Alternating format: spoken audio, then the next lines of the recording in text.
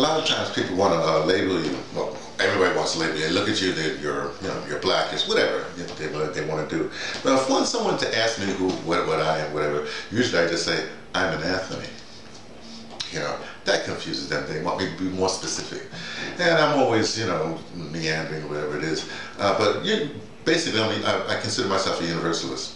And a lot of times with these postings, people see the flag in the background is a Honduran flag, by the way. And then they say, what's that about, blah, blah, blah. It has to do with the colors, the blue and the white. That's the colors for Ogun.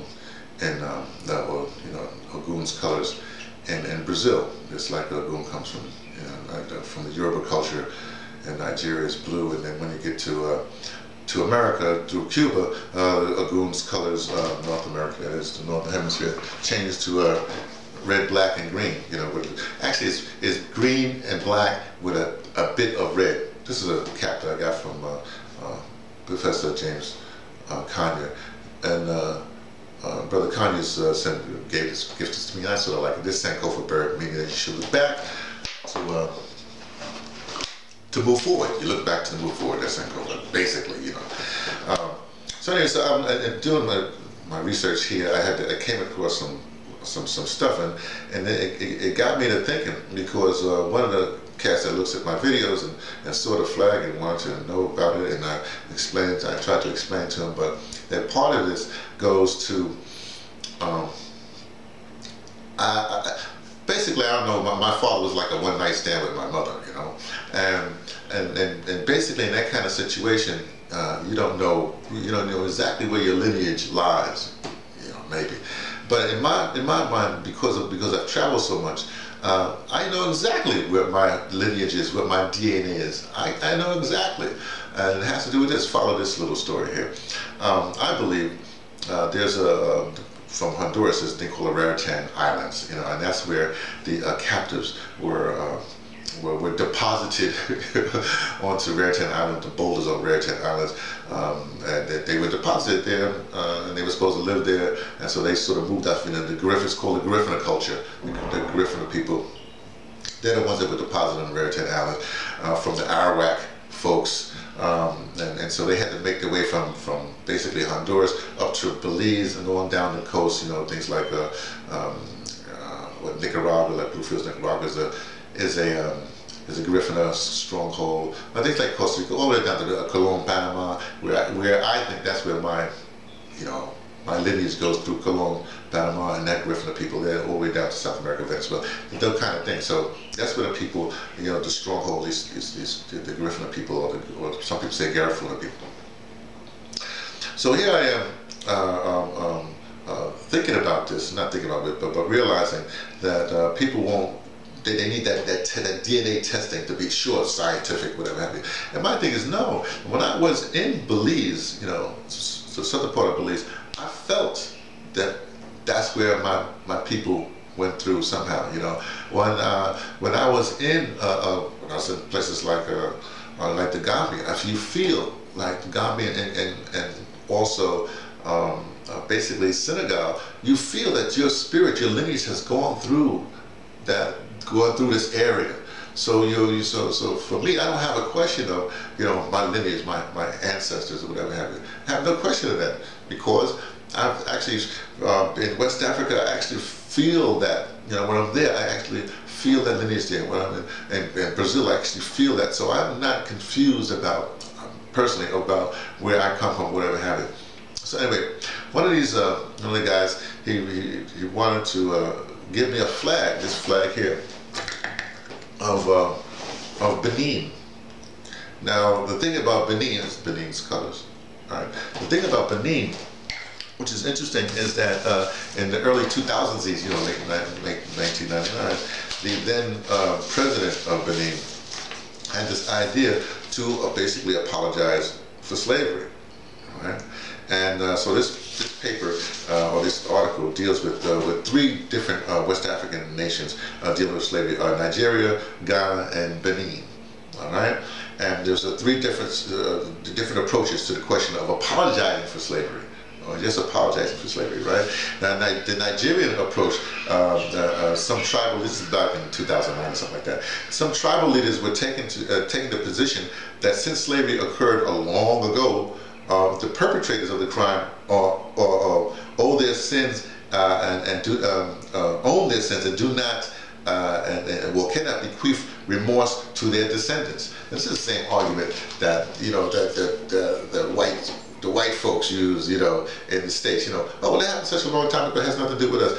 But it does, Why? Because the benefits that you got from that slavery, right, the wealth you got from slavery, still has kept on growing all these years, all these decades, all these centuries, right? Whereas the slave situation kept on being put down. So you have the people that benefit from slavery keep on getting the wealth. The people that was victims of slavery, their wealth was not only stripped away, it keeps on being stripped, and their rights keeps on being stripped away, but they lose power. So you have this economic power that keeps on growing from slavery, and you have this economic power, this economic situation that keeps on decreasing for the victims or the people that were enslaved. Okay? So the Nigerian model, please. Then you have the Ghanaian model, apologize to African Americans for slavery. By contrast, it was largely a business decision.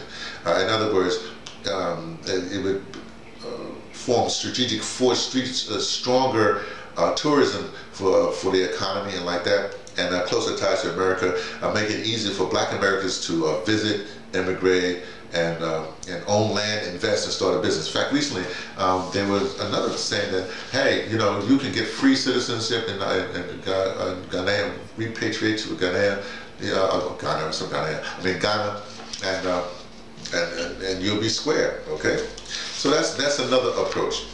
Now, the president of Benin at the time, that started this whole apology tour, if you want to put it that way. Matthew Karakou is his name. He was the former president at the time. He convened.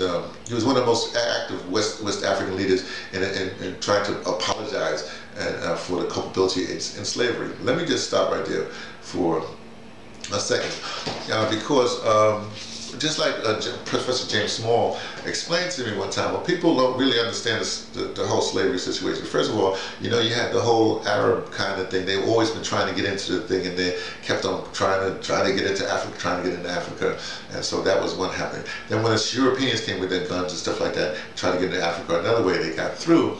Remember, it would happen things like this. Maybe I'll put a link where if I can find it, where James explains this. But what happens if you have a small village? You're farmers. You have a small village, and some people with horses and guns or whatever comes to your village and say, "We're going to be back in a month," like the Magnificent Seven. We're going to be back in a month, and we need we need 15 men, we need 10 women, and we need 6 children. That you give to us, and we won't destroy your village, whatever have you. Now, there's a bunch of things happen. Now, remember, this is your community. As they come back in a month, you're going to give up your cousin, your nephew, your son, your daughter, whatever have you, to these slaves? No, you have previous wars or previous situations where you have people that were enslaved for different kind of things, paying off debt, maybe you lost a war, whatever have you. So you have, or people just what do you call it, immigrants coming to your area. Well, you hold them. So when these slavers come back, you give them those folks. I'm not apologizing. I'm just saying that there's a lot of machinations around this whole thing about Africans are also responsible for slavery and on back and forth. But that's not even an issue, because let me just go back to the thing. When this former president of Benin suggested this, but most of it was like a political thing, because there was a lot of series of corruptions at the time. It's about 1999, end of the last century. Anyway, he sent his ministers and people on an apology tour. I say apology tour, but the then Minister of the Environment and Housing, in a visit to Virginia in 2000, he says, "We cry forgiveness and reconciliation." Right? The slave trade is a shame, and we do not, and we do repent for it. Okay, that was his statement, and Benin's initiative has been most cited this going in apology has been most cited as the way to go, you know, to reverse the state of the way to go to apologize for slavery, you know, and not give financial reparations. In fact, you know, one of the things that was, one of the models. Well, anyway, let me go. I want to go to this whole thing about these, what America thinks about reparations, because it's dismal. But I was thinking, I'm up here thinking about all this stuff, and I realized that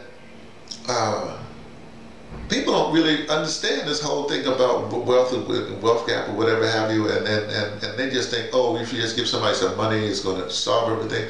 No, it doesn't really work like that. So this apology is good. That the apology that came from the president was actually apologies where you don't have to ask for it. Somebody comes and apologizes. Or, you know, if we keep on asking for apologies, we don't need apologies. We don't need crocodile tears. We're asking for money, reparations. No, we're demanding reparations for the livelihood that you stole, and it could come in a bunch of forms. But more importantly, these are three African solutions to this apologies or whatever have you. I have my thing right now is that if we can have this situation where all of Africa is united, like one thing, you have a passport for all of Africa, you get an all African passport or whatever have you, then the people in the diaspora, you know, they also should have a visa to go through all of Africa, and that's a form of reparations. Then they can invest in any place in Africa they want, blah blah blah. That's a form of reparations that Africa can initiate for the diaspora, for specifically African Americans, but anybody in the diaspora. Our reparations in America, well, we have to work that out. That's something else. So I just want to talk a little bit about reparations. Sorry it takes so long, but that's the way it is. It's always that way with me, T, from the Pattersons, taking the trench to Tibet, letting you know what I only suspect.